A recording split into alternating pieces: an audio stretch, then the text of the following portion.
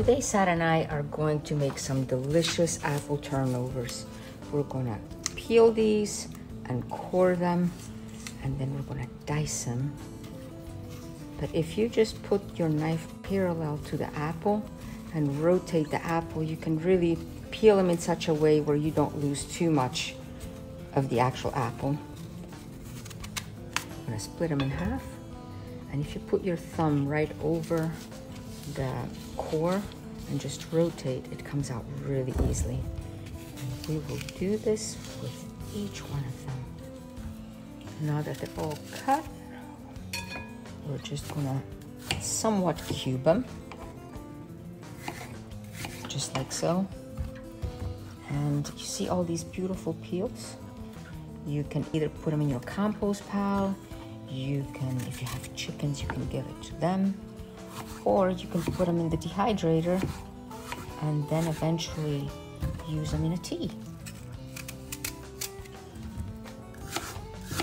Our apples have been cubed, and now we're gonna get this little bit of butter, place it in a pan and melt it. The butter goes in, and it is in here that we'll place the apples and keep them in the pan to be coated with the butter before we add the other ingredients. And here are all these beautiful apples. We happen to have 3 different kinds, but you could pick any apple you would like. We're just gonna let this cook and simmer for about 4 or 5 minutes before we add the other ingredients.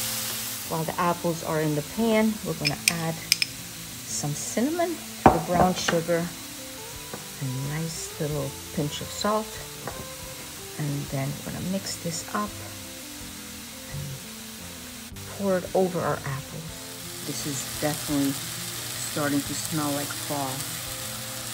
Oh, the cinnamon is just gonna be a wonderful addition. Stir this in. And then we're gonna put just a little bit of this lemon zest. Not much. And then a bit of lemon juice as well.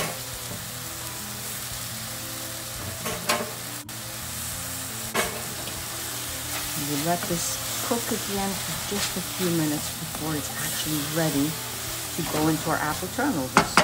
Now this is totally optional, but here we have just a bit of cornstarch that we're gonna sift in here. And this will keep the juices from the apples from leaking out from our turnovers. A quick toss as well. And then we will allow the apples to cool down before we could place them into the pastry. So we cheated a bit because we got the prepared puff pastry that you can get at the grocery store. And it measures about 9 by, what is it? By 9. So we're gonna at least get it to 10 inches. I'm gonna lightly dust the work surface and roll it out just a bit and make it into a square that is about 10 inches. We've rolled it out as evenly as possible. Now I'm just gonna get the center here, as well as the center right there. And now we'll simply be able to cut it into squares. So we're gonna have 8 squares, 8 apple turnovers. There we go. These will be ready to be filled. So here we have all our nice little squares. We're gonna place these in the freezer so they can be nice and cold. Now we're gonna have to mix some of the egg wash. And all it is an egg yolk with some heavy cream. And this will be perfect for brushing over our popovers. Today we're using the Fontana Gusto, where the burning chamber is below, and this is how the oven gets heated up. And above instead is the cooking chamber. Let's peek inside. The heat travels from the burning chamber all around the cooking chamber, and this is where we're gonna place the apple turnovers. In order to cool them off quicker, we kind of spread them out on the sides, And now it is time to fill our apple turnovers. So let's put a bit right here in the center, and we're gonna divvy this out before we fold them. Now let's get each one of them, and then here we're gonna put a little bit of this egg wash right along the edges so that they will easily stick when we fold them. Then we're gonna fold it over like so. And if they're not perfect, it's okay. There, and then with a fork, we're going to seal them by just pressing down all the way around.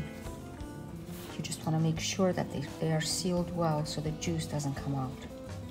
But you have to have some air for steam to escape. So we're gonna go just like this and place it back on the pan. We will continue doing this with each one of them and then place them in the oven. And here they are. We're gonna place them back into the refrigerator just so the dough can really cool off before we place them in the oven. Now we took these out of the refrigerator and we're going to brush them with the egg wash.